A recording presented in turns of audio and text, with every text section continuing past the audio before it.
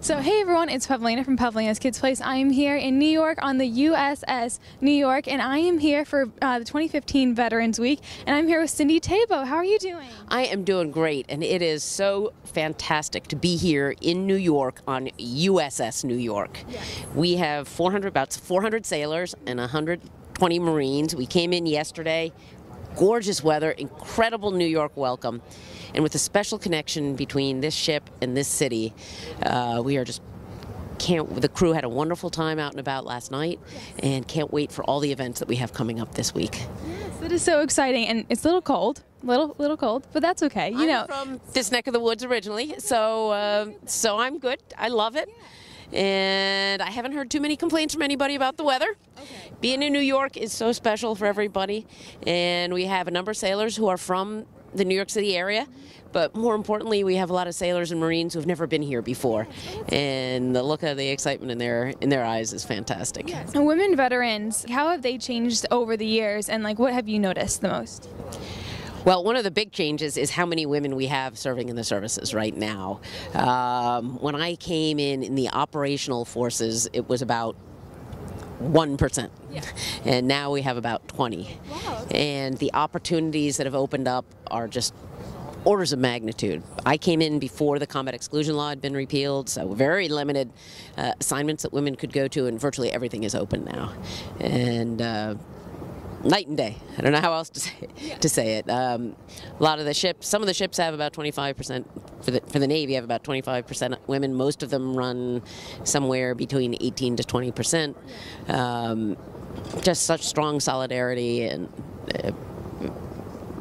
incredibly, I mean, just worlds of difference. Yes, that's awesome then. Very cool. I wish I had a better way to articulate it. So what has been your biggest challenge? Oh, a lot of times my biggest challenge is trying to figure out which are the incredibly exciting opportunities to pursue, really. I came in and I've been rotating back and forth between sea duty and ships my entire career, which is what we do as what we call a surface warfare officer, so specializing in shipboard assignments, and the wide variety of opportunities. I've had to do different things while ashore, from teaching policy, international security, been stationed overseas in Singapore and Italy, working both Southeast Asia operationally and the Mediterranean, West and Central Africa, and the opportunities that are afforded to our young men and women are fantastic. I'm going to sound a little trite here, but I think there's a mindset that the military a bunch of killers, but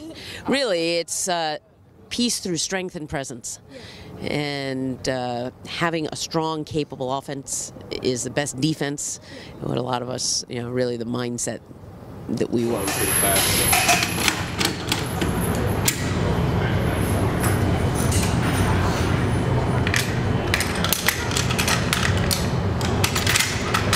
old life, I was 51. Oh, and then you went to college and became. I don't know that well, but yeah, this is equivalent to a captain. So, lieutenant? It was a culture there. But, yeah, it worked out okay. Just like that, of course, after we assemble it, we want to test it. So we'll do something called a weapons check. So we rack it back, put it on safe, so the fire, shouldn't fire. Put on fire. Pretty awesome to know. Take the bolt back I mean, it's good. That's how you got it. This is a standard issue M9 Beretta, shoots 9mm rounds out of effective range at about 50 meters. Muzzle velocity is about 365 meters a second. Okay. Pretty simple weapon, honestly. It breaks down into maybe 4 main groups. You have your this is your lower receiver right here, and this is your slide. From this, you get your guide rod assembly, which essentially guides the barrel.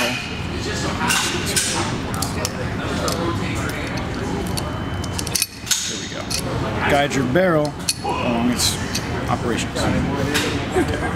That's pretty much it, honestly. Very simple weapon. About 8 inches in length from tip of the barrel to the back of the weapon. As far as weight goes, right now it's barely under 2 pounds, so not much at all. As far as operation goes, it's a double action for the first shot. Let's see.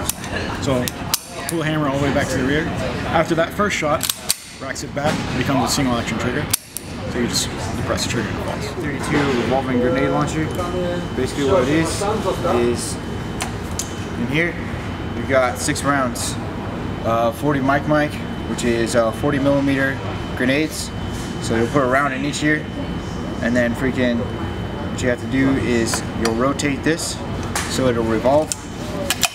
Put that here.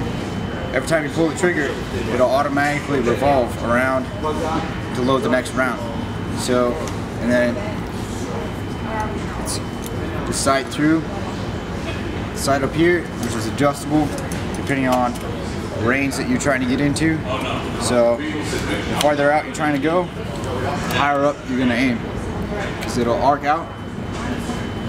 And then after 15 rotations, the 40 mic grenade that's in here will activate, because it takes 15 rotations to activate to arm the grenade. After that, it'll impact on whatever you're shooting at, and it'll explode depending on which round you're using. This can be used for smoke grenades, high explosives, armor penetrating rounds, whatever you need. It's pretty versatile. Hey everyone, it's Pavlina from Pavlina's Kidz Place. We are here in New York City on the USS New York, and it's the 2015 Veterans Week, and I am here with the Commissioner of Veteran Affairs, Dr. Loree Sutton. How are you doing? I'm doing great, Pavlina. Thanks for being here. This is a great day and a great week in New York City. Yes, thank you for being with me and everything. This is very exciting. So, veteran affairs are, really important, especially like the mental, stability of veterans. So, how are women veterans different from men veterans? Well, I'll tell you, at the mayor's Office of Veterans Affairs, every day is Veterans Day, and so we are so thrilled here at Veterans Week. And here in New York City, we have over 230,000 veterans of all eras, all components, all branches of service, and of course our women veterans, and I am one. We know that over these next few months, we are starting a concerted outreach campaign so that we can engage our women veterans, engage all of our veterans, but in particular, sometimes there are issues that for women veterans make it a little more difficult. The family engagements tend to be more pressing, of course, for women, and work relationships can be hard to get childcare and to get folks out in the evenings and get the hours right. But even beyond that, sometimes it's hard for us as women veterans because our society doesn't yet quite know what women in uniform are doing on their behalf. And so it's an education. It's an opportunity to tell the stories of women, of men, of families who serve, because families serve too. So we're very excited here in New York City to have just a wonderful veterans community, and led, of course, by Mayor de Blasio. Our office is so privileged to be able to improve the lives of our veterans in New York City. Yeah, and like you were saying, there are over like 200,000 veterans, just in New York. So how many of those are women? And yeah. It's about 10% in New York. And so, we work very closely with all of the veteran service organizations. And of course, just across the way here is the Intrepid Museum, which is a wonderful asset. And, having the USS New York here with Never Forget, it's such a special bond, really a special bond that ties us together here in New York, not only within our military community, but also reaching out to our first responders, our firefighters, our police officers, our medics, as well as just this incredibly supportive community that loves its soldiers, sailors, airmen, Marines, and Coast Guardsmen right here in New York City. Yes, definitely. So, and kind of like what you were saying before, people don't really think, they think of Veterans, Day or whatever, they kind of just think of men. So with women, how can we get them to think more of like, it's both of us, you know what I mean? Well, I think a good start is, first of all, the two senior leaders that you're talking to this morning happen to be women. Admiral Thebaud and her background and just incredibly distinguished service, and here she is really at the peak of her career as a leader who happens to be a woman. I was so privileged to be able to spend almost 30 years in uniform in the Army. The Army put me through medical school. I was privileged to serve as a psychiatrist, and when I think about all of the changes since 1981, when I first came in, when you would look around and there weren't very many women around.